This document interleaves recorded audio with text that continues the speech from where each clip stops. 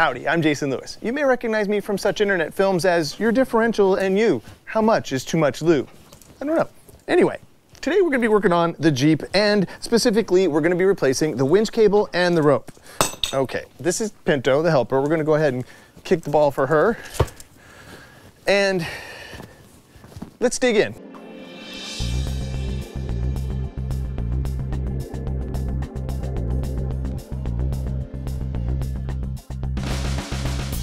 So on the off chance that you don't follow me on social media, AutoEdits Jason on Instagram, you would know that I take part in this thing every year called the PowerStop Trail to SEMA, which is this insane trip that we go from Colorado to Las Vegas for the SEMA show, and we wheel Moab, Sand Hollow, some pretty awesome stuff. This year, they ramped it up to 11, and we did some awesome things. We did Pritchett Canyon, really, really difficult trail. One of those scary trails that I don't think I would have ever done on my own, but we did it with, well, Chris Miller's the lead guy on this, and we had Ian Johnson, Bleepin' Jeep, Matt from Busted Knuckle. We had some like celebrities on this year, and we really got after it. So this is my Warn Xeon 10S winch. Now, I went from using this winch mostly being, this piece of equipment was mostly peace of mind, and I have rescued a few people. And then this trip, it became a mandatory extraction piece. On Pritchett Canyon, I went from pretty much never winching myself out of a situation to winching, I think, 4 times, and even breaking my winch cable and this beautiful Factor55 Ultra Hook. Now, I want to make it clear in this video that I am not saying that any of these parts failed. Everything did exactly what they were designed to do. I broke this thing because at the top of one of the gnarly obstacles on Pritchett, I actually ran over the hook. It was attached to a winch point on a shackle on the ground, and I drove over it, and I was winching, I was releasing cable, but I went too fast. It just, the Jeep was, being a manual, I kind of lurched forward, and you could actually see right here where it actually pulled the cable so tight that it pulled the cable off, and then it pulled the front clasp out of the front of this hook. So nothing failed. This broke because of driver error. So head on over to the PowerStop YouTube channel and watch the Trail to SEMA series. It's really good. Now today what we're gonna do is just replace the Warn Spydura synthetic rope here because I've been thrilled. It did its job, it was great. It winched me out of some gnarly situations. I'm gonna do it with the exact same 100-foot length that came with basically the replacement rope that came with this thing. So it's 100-foot length, it's the 3/8 inch rope. And I'll take this rope out, and I went ahead and ordered, now this is a bit of peer pressure, but it's actually a good thing. Instead of getting another Factor55 hook, I went ahead and ordered the Warn Epic hook. Now, the weight rating on this is pretty great, but I'm gonna show you one thing that my buddy Fred Williams has been hounding me. He said this is the hook he suggests I go with. He always kind of, teased me for going with this one. I actually love the look of this thing. The functionality was pretty awesome. There's one big reason that I'll show you in a few minutes. Let's go ahead and get this install done. So first up, we got to get this rope off of the drum. Now you can see here, when you winch out in the wild, you don't always get to keep the rope even on the drum when you wind it back in. So this is going to be a trick to get this off of there even, because it's just packed into this corner. This is going to be a challenge, but let's get it going. So first up, what we're going to do is put it on free spool and try to pull. And as you can see, it's pretty much welded itself onto the drum there. So that means that first up, what we're going to do is, hey Pinto, we're going to kick the ball for Pinto again. Hey buddy, gotcha. Come on, come on.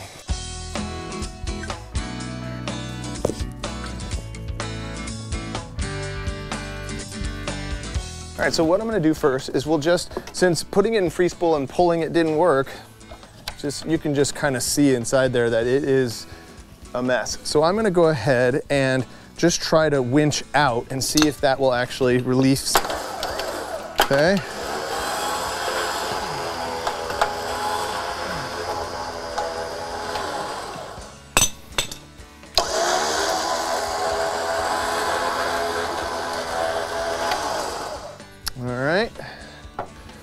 past that. Let's see if we can get that off of there. Okay. Hey Pinto, make yourself useful. You want to pull this thing?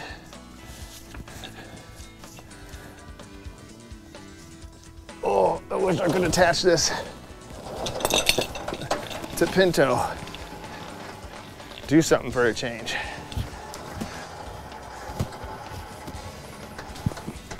Pinto, come here. Not ball, pull the rope. Come on, do some good. Here, get it. Okay, run. No?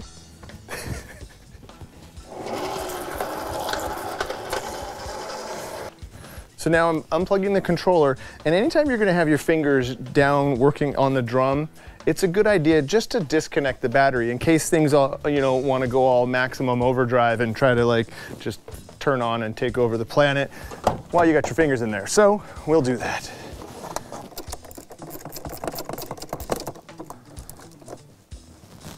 Okay, battery's safe. Now let's get in here. Now the one tricky thing, so now we know that our winch is safe. It's not gonna try to attack us at any time.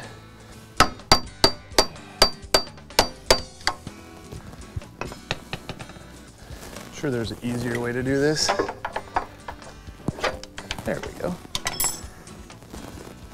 So now what you want to accomplish with this is just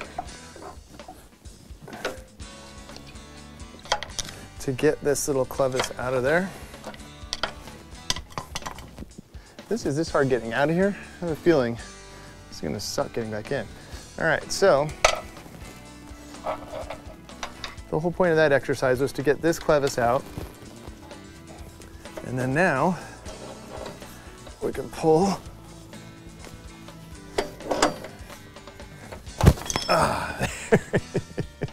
Smacks you in the face, but you get it. Now, so this is what you get when you order the replacement rope, the 3/8 inch replacement rope. So you get a brand new rope, obviously. That's pretty cool. Now the quick tour is, this is the rope eyelet, the heat sleeve, your actual rope, and then your hook eyelet right here. So that's the basic components here. You're gonna wanna put your abrasion shield on now, because once you get your rope in place, this doesn't go on over this thing. You will be bummed, and this thing is key. So we'll go ahead and get that on, and then we'll slide that down. This will eventually live all the way down here. So for now, let's get our hook, our rope eyelet in position here, and we'll go and feed that through that way. Do I need to kick the ball again? Is that what this is for? All right, come on. Good girl, come on. We've got to finish this up. Losing light. So you're gonna wanna go in through the fairlead, and I'm going to go ahead and turn the drum so I can get my wires pointing this way.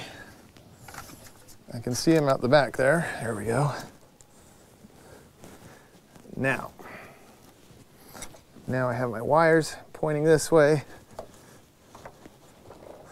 and I can see the rope starting to come through here. All right, now I'm gonna just pull on my wire, and technically this should just work. Kind of just like that. I was ready for a fight. I was really ready for a battle. That came right through. Huh. Well, on days like this, just appreciate that. So now you can see this guy is through. Well, that went way easier than I anticipated. I remember the first time with the zip tie being a little bit more of a wrestle, but boy, I tell you. And so then we have our new wedge here, and that goes just like this. I'm sure you can't see with my fat fingers in the way, but it goes in just like that. And then we'll go ahead and pull that tight, because you want this to be smooth. You don't want this to be a lump there. So what I'm gonna do is pull that tight. Let's flip this drum around and get a good couple of pulls on it. I'm gonna help this a little bit by gonna lock that down, give it a few taps.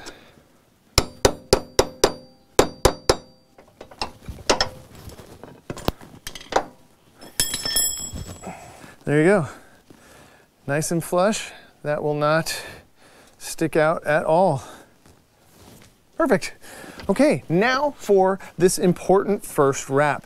Now that we're done sticking our fingers in here, I'm gonna go ahead and hook this thing back up to the battery. So now everything's buttoned up there. We're gonna actually need to use the winch now, so we'll go ahead and reattach the negative on the battery here. I have a quick teaser or tip for what's coming up next.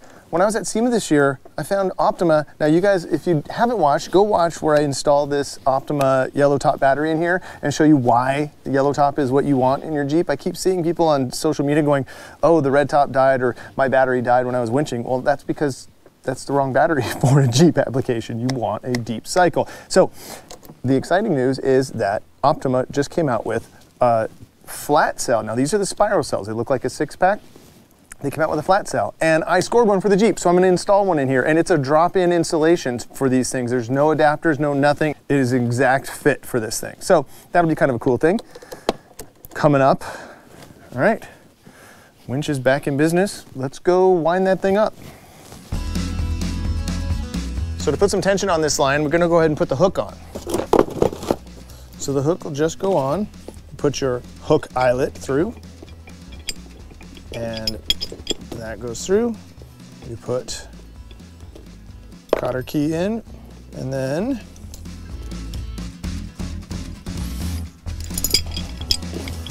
now that you have your hook attached to your cable, we got to find something to hook this to. Oh hey, there's this awesome ram over there. Let's go hook it up to that. You always want to make sure that you hook so that the open is facing here. There we go. We'll use the truck as an anchor and the Jeep over there, and we'll just pull the Jeep to the truck to put that tension on. Let me show you how. Here's this little abrasive shield, which is key. So we're just gonna go ahead and slide that on down. All right, so I got the winch controller plugged back in. Got our winch line laid out and attached to the truck over there. Got Pinto right here ready to help. Come on in, get in. There you go. So now what we're gonna do is we're just gonna hop in the Jeep here.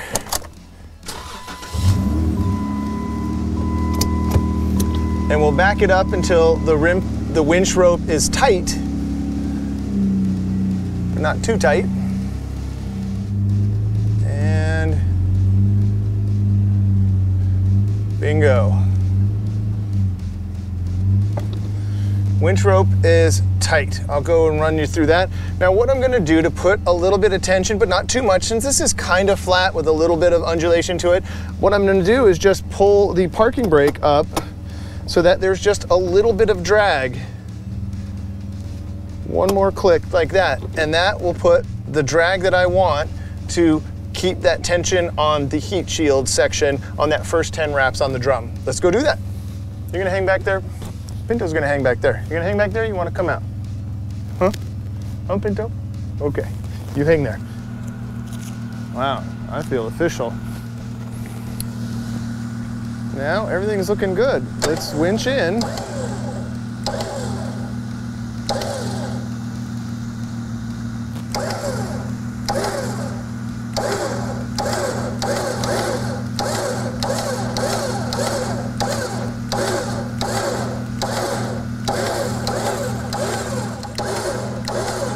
And that is putting a very nice, tight wrap of this first heat shield on the drum. So the wrap is going perfect.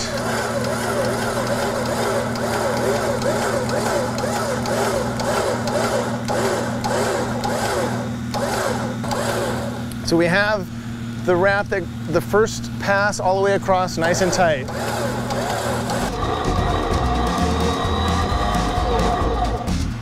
That seems to get that first layer down.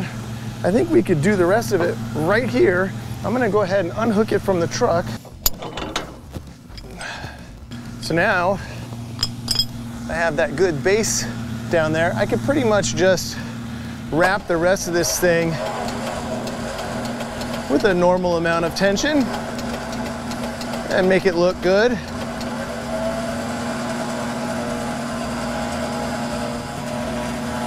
Want to keep an eye on where the hook's at, because you definitely don't want, like I mentioned earlier, to get your fingers trapped and sucked into that drum, because it'll just probably pull them right off. That's a bad thing. Here we are, towards the end.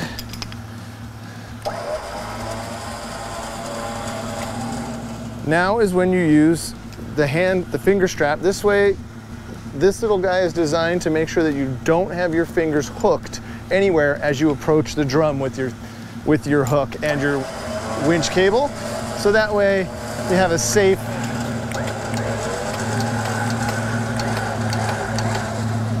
and that is it. That looks pretty darn good. Now we'll get that dressed up and ready for travel. Hey buddy, thanks for your help. Want to come back out? Let's come back out. All right, so here we go.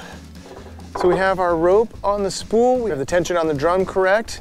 It looks great. We have our epic hook here for the 3/8" eyelet and our strap for safety and for awesome. Look at that.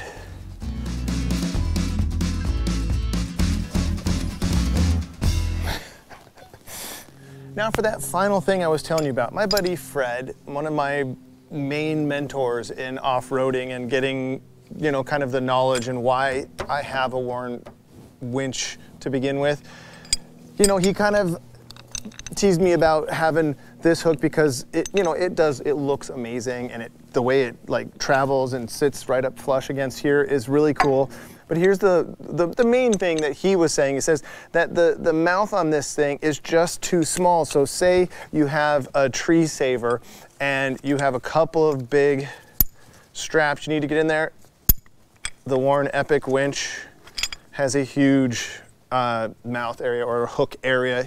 And so that makes that very easy, and it makes it easier to have hookups out in the field. And yes, I know that the Ultra Hook can fit larger straps with an added shackle, but Fred's point is, what if you don't have one? Plus, the cost difference is pretty vast, with the Factor55 coming in around $250 and the Warn Epic hook at about $60. So, I'm going to try out the Keep It Simple solution for the next few trips, and we'll let you know how it goes. Oh, okay. I'm going to button this thing up and kick the soccer ball for Pinto a few more times. Until next time, enjoy your drive. Ooh, lots to come. See you next time.